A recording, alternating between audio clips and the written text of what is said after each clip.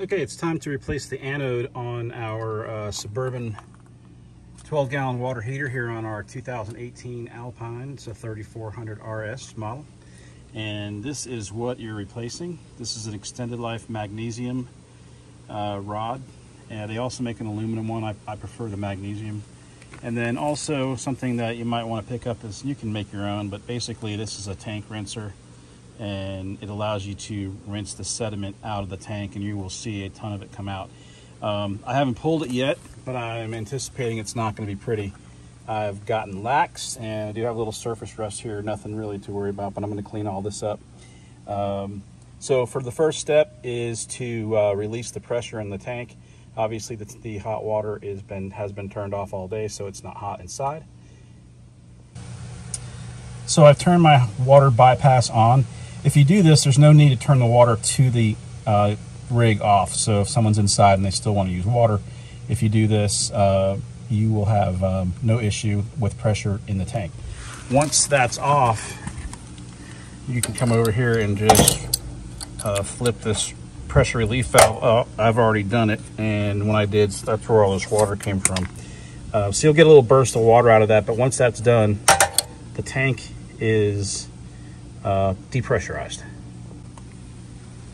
The top of the anode itself is a 1 1/16 inch socket. Fits over it very nicely. If you've not done this before, it will be difficult to come out the first time. I've already loosened this before I started videoing, and mine was replaced about a year ago, so it's not too tough. But I guarantee you, it's probably overdue. So we're going to see now, once we get this out, how bad it is. You will get a gush of water out of this because this is the lowest part of the tank. All right, and there it is. It's not completely gone, but it's time. And what's happening here is, in case you don't know, this is what's called sacrificial metal. And we can get into the science of it, but it basically causes a cathodic reaction, and it allows this to... It sacrifices the metal here instead of eating up the inside of your tank. Once this is gone, the corrosion will then start eating away at the actual tank itself. This is a very inexpensive, very easy thing to do. And if you do it, you know, at least every year, but depending on your water conditions, you might want to even do it sooner. I got 12 months out of this one. I'm actually pretty happy. I have seen these where there's just a stick left here. There's quite a bit of metal still on this, but I am definitely changing it. So here's the tank. It's emptying itself right now.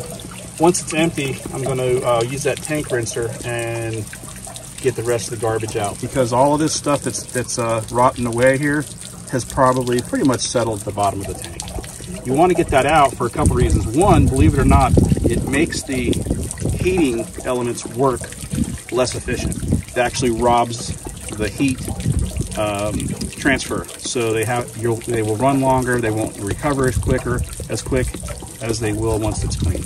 So I'm gonna let that go, and then we'll see what comes out when we hit it with rinse. A little pro tip for you: see how it's chugging, chug, chug, chug. If you open this relief valve at the top, it allows the air. It basically vents the top of the tank, and now you get that really coming out. And actually, it's a good thing to do for 2 reasons. One, it's good to exercise that valve. That's a source of drips a lot of times when they've just been sitting. And also, because the water's coming out of here a lot more forcefully, it's going to tend to carry the sediment out with it a little better. Okay, let's see what kind of a mess we got in there.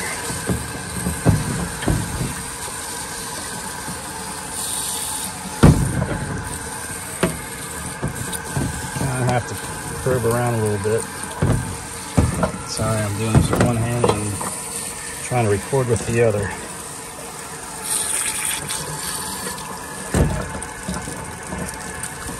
It's actually not too bad. You can see the color of the water's kind of crappy.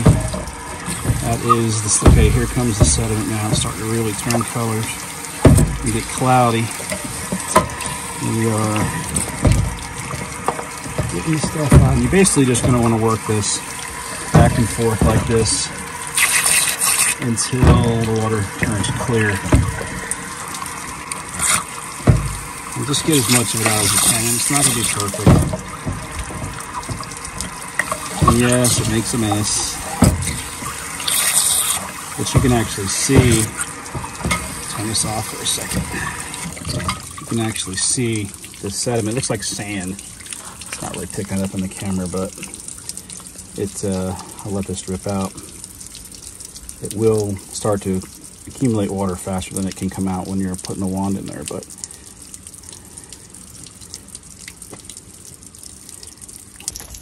you can see how the rod has a downward tip or a bent tip, and you do want to spend most of your time with that bent this way down towards the bottom, because this drain is just above the bottom of the tank, so you're going to want to disturb the bottom of it to try to churn that stuff up and get it to come out.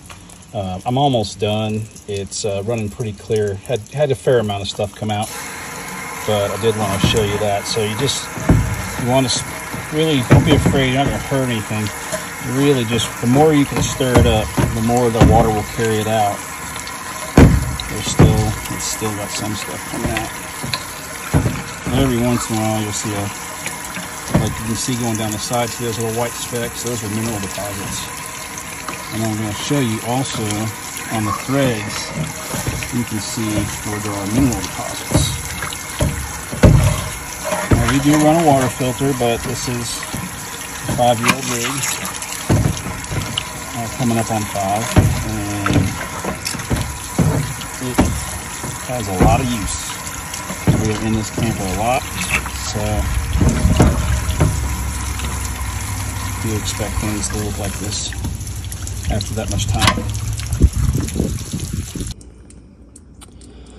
Okay, we're looking inside the threaded female end of the side of the water heater. If you see this white stuff in here, it's actually on the threads. It's a little bit on both sides.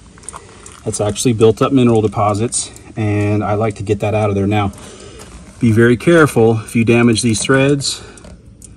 I don't think that's fixable. It may be, I don't know, but it would be a big deal. So be very, very careful not to bugger up those threads. So I'm just going to take a wire brush and very gently get that stuff out of there. This is the stuff that scrapes off. It's abrasive. It's almost like plaque, really bad plaque on teeth. And it does come off. You do have to do a little bit of work, but you can already see I've already got it almost off. It took me just a couple of minutes, but I wanted to show you. Okay, the water's just about done draining out, and I thought I'd give you a side-by-side comparison here. Here's why we're changing it. That's what a new one looks like, nice and smooth. And you'll notice that if you buy the Suburban, I think they all do this, but I bought the actual Suburban model anode rod. There's just a couple dollars more, and I figured I'll go with that. But they do come with the Teflon tape already installed, so you don't have to do anything. Okay, I've got the threads cleaned up. You can see almost all the white stuff is gone. There's a little bit way back in there, but it's actually further back than the threads actually of this will touch, so I'm not really worried about that. But I got probably a good 90% of it out, and it's clean. I still have to clean up this, but I'll do that later. It's pretty cosmetic at the moment. So the thing here is you're going to slide this right back in and make sure that you finger thread it in there. Do not put a socket on that until you for sure have it. And it'll take a little doing because the rod wants to pull down, and it makes it easy to misalign. Get at least a turn or two on it, and then it's going to get hard because the Teflon tape is going to start biting. But I'm pretty sure I have that in there. I'm going to take a good look at it to make sure it doesn't look cross-threaded, and I think it looks good. So you're going to want to snug that up with the socket wrench. Don't forget, now's a good time, go ahead and close that. That has to be down. What this does is, if in the event the water heater ever malfunctioned and built up too much pressure, like the heat didn't turn off for some reason, this is designed to relieve that pressure at a certain temperature and also a certain PSI.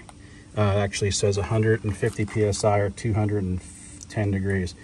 So if it gets to that point, it will open and bypass, and then you'll see hot water and steam coming out of that. That's a pretty serious situation if you ever have that, because it's telling you that the the heating element is over pressurizing. I've never seen it happen, but it is required to be on there. And you're supposed to test this every once in a while by pulling it. Very few people do that, but if you ever see a little bit of water leaking out of here, usually you'll see a little rust dripping down from here. There's usually a drip. And when that happens, you can usually pop this 2 or 3 times and it'll reseat. Okay, the anode is back in. I got it pretty snug. There's probably a torque value for it. I don't really worry about that. I just put it in until it's pretty good and snug. And you can see there will be some exposed threads, but that's how it was when I pulled it out. So now I'm just going to turn the water back on. And that is going to allow this to fill. If you pop this, you'll hear air escaping. And basically that'll allow it to fill right up to the top. I like to do that. It purges the air out of it quicker. And when water starts to come out of that here in a few minutes, I know that that tank is full. Then the next thing I'm going to do is, and by the way, I meant to mention this at the start. Obviously when I'm working on this, I have the power turned off to it. I don't have the gas or the electric turned on. Pretty safe, but you don't want this thing to light off while your hands are down here, or if you touch some wires or something like that. So obviously, common sense, turn it off. But once it's refilled and I get water from the top of the tank, I will shut this valve, and then I will go ahead and turn the water heater on, let it heat up, and then check for leaks. Because if it's gonna leak, it'll leak when it gets hot, because that hot water is putting more pressure on the tank than it is when it's cold. So you want to make sure before you call it done that you check it when it's hot. That's it. Hope this helped somebody. If you still have the standard Suburban type water heater, which is what we have, and it's been super reliable, happy to have it. And if you have any questions, be sure to ask in the comments and I'll answer them.